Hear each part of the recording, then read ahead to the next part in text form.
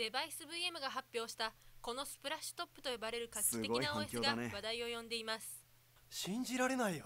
スイッチを押せばその素早さは一目瞭然。残念ながら仕事前にコーヒーを入れに行く暇はもうありません。誰しもほら見ろ、素早くインマークだ。ターネットにアクセスできるためのシステム。マークだ。僕はパソコンをもっと身近に感じてもらいたかったんだ。だってそうだろ。みんなありがとう。素晴らしいものができた。乾杯。乾杯。本当にありがとう。これは僕たち4人だから成し遂げられたことだ。ああ、もちろん。でもこれはゴールじゃない。むしろここからが始まりだ。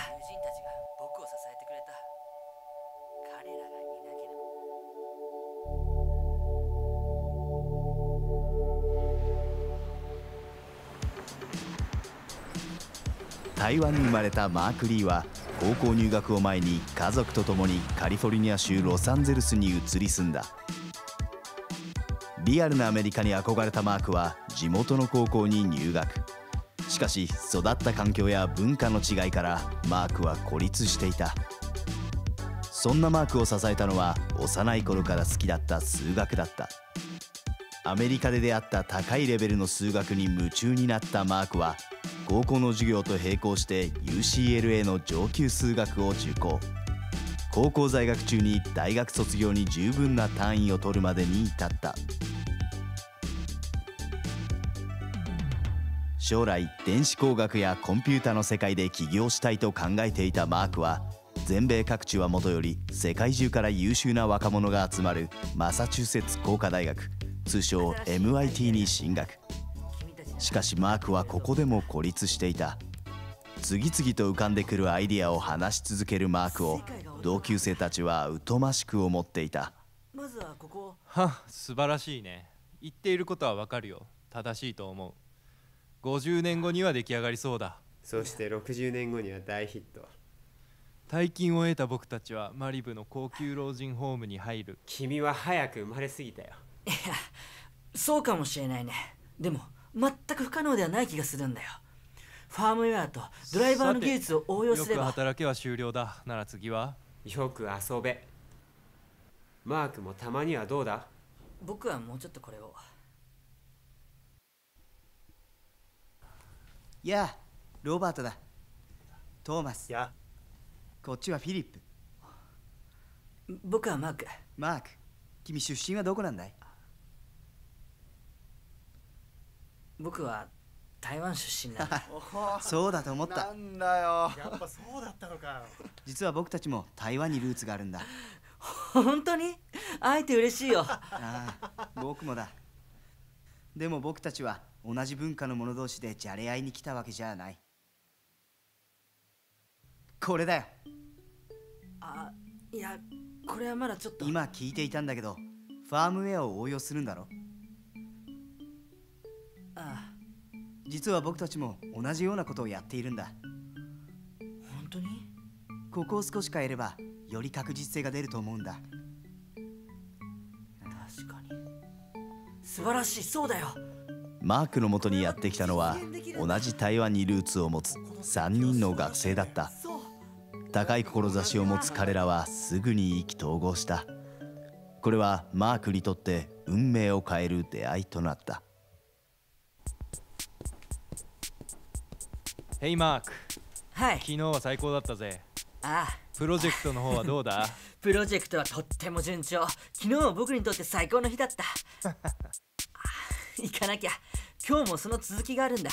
久しぶりに会えてよかったよ。久しぶり？何言ってんだよ。50年ぶりだよ、君に会うのは。運命を変える仲間と出会ったマークは彼らと共に勉強や研究に没頭した。その一方、深夜にスポーツで汗を流したり、週末になるとボストンのレストランへ出向き、食事を楽しみながら親交を深めた。彼らはよく働き、よく遊べという MIT の信条を実践したのだった。本当にみんなと会えてよかった。僕の人生は変わったよ。ああ、僕たちもそうだ。僕たちで何かやらないか。僕たち4人ならすごいことができると思うんだ。そうだな。いっそ起業するなんてのはどうだ？ああ、いいアイデアだ。でもお金はどうする？実はさっきこれ学校にあったんだ。ビジネスコンテスト。あハイレベルの戦いになるだろうね。あ、ああ。でも優勝すれば僕たちの会社を作れるかもしれない。みんなちょっと来てくれないか。 MIT が主催するビジネスコンテストにエントリーするため、彼らは昼夜を問わず話し合い、試行錯誤を重ねた。実業家だった父親の影響で少年時代から起業を夢見ていたマーク。その目には新たに得た素晴らしい仲間たちとの明るい未来が広がっていた。トーマス、ここを修正しよう。フィリップ、大丈夫か？みんなもう少しだ、頑張ろう。ああ。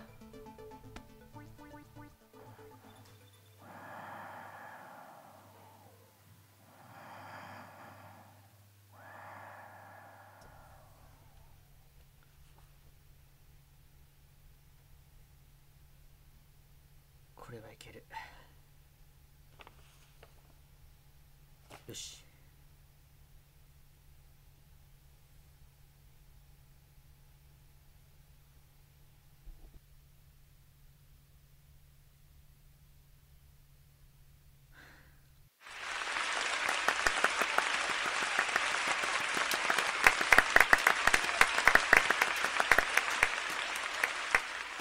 ああ、残念だ。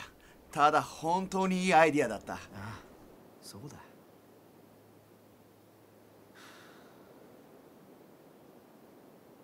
でもこれで終わりじゃない。僕たちはまだまだ成長できるってことだろ。そうだ。あああ、僕たちなら何だってできる。まずはそれぞれの場所で技術を磨こう。そして必ずまたどこかに集まって世界を変えるような何かを一緒に作るんだ。あああ、あ。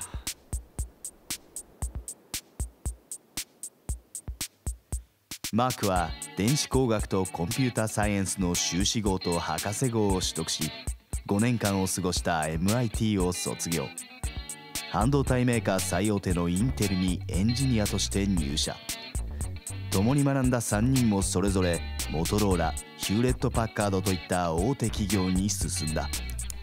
彼らは互いに連絡を取り合いながら技術や知識を貪欲に吸収した。何言ってんだよロバート。ああ、メールは読んだ。ああ、ありがとう。うん。こっちも順調だよ。あ、ちょっと待って。ああ、それを聞けて嬉しいよ。そうだね。そろそろ始めようか。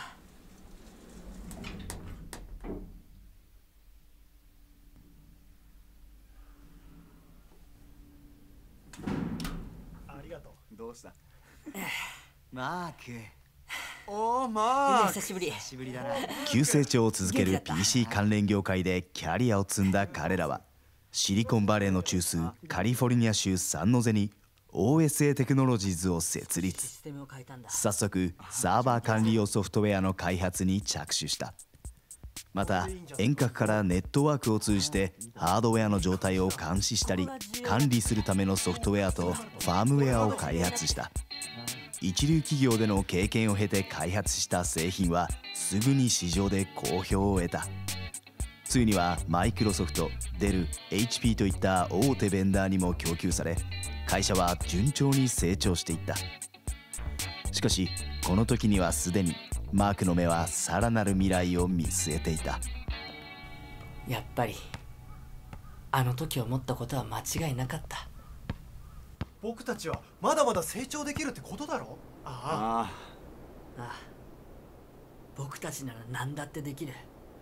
まずはそれぞれの場所で技術を磨こう。そして必ずまたどこかに集まって世界を変えるような何かを一緒に作るんだ。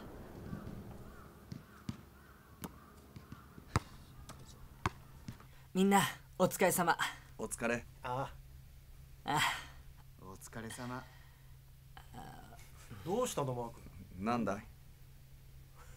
なんだよ。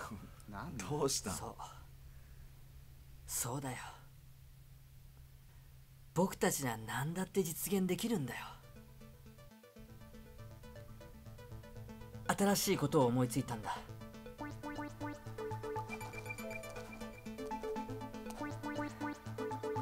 2004年 OSA テクノロジーズを PC 関連機器メーカーのアボセントに1億ドルで売却。その後しばらく同社に籍を置きながら次のステップへ準備を進めた。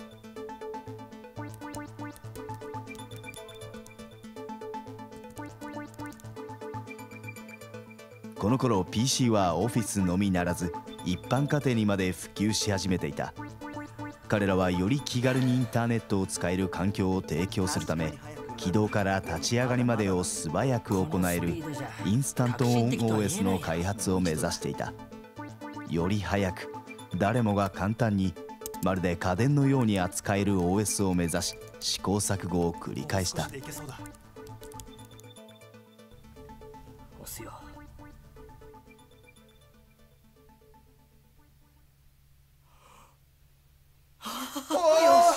着いた。早くなったぞ。あっという間だ。完成された OS はスプラッシュトップと名付けられた。やった。この革新的な OS はアメリカ最大の家電見本市で注目を浴び、リリースと同時に IT 業界にセンセーションを巻き起こした。 HP やデル、ソニー、LG、エイサーやレノボなど古参大手新興を問わず多くのメーカーの PC にバンドルされ、その累計台数は3億台に上った。でも僕にはとても心強い仲間がいた。 PC はなくならないかもしれないけど、やはりもっとモバイル端末にシフトしたいね。みんなモバイルでアクションゲームをしたいと言っているよ。ゲームだけじゃない。仕事だってもっと軽い荷物で行けた方がいい。ああ、でもモバイルじゃどうしてもスペックが足りないからね。できるのは鳥を飛ばして壁を壊すゲームくらいだろう。こんな大きなコンピューターを持ち歩けないよ。いくらハイスペックでも。マシになった方さ。昔はあんなに大きかったんだから。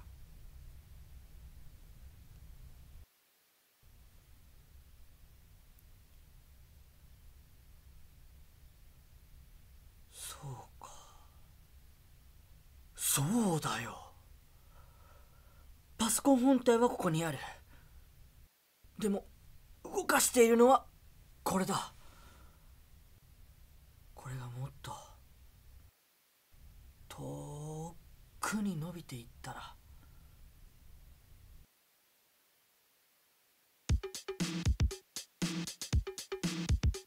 2010年 iPhone と iPad 用のアプリスプラッシュトップリモートデスクトップをリリース。離れた場所にある PC をモバイル端末でコントロールできるこの革新的なソフトウェアは大反響を呼んだ。同時に社名をスプラッシュトップに変更。2011年スプラッシュトップリモートデスクトップはアップストアにおいて人気モバイルゲームアングリーバードを抜き iPad 用アプリの売り上げ第1位となった。センセーショナルなデビューから10年を経た今もスプラッシュトップリモートデスクトップソリューションはバージョンアップを重ね、製品のバリエーションを増やし進歩を続けている。そしてその成長の歩みはこの先も決して止まることはない。なぜならこれもまた彼らにとってはほんの始まりに過ぎないのだから。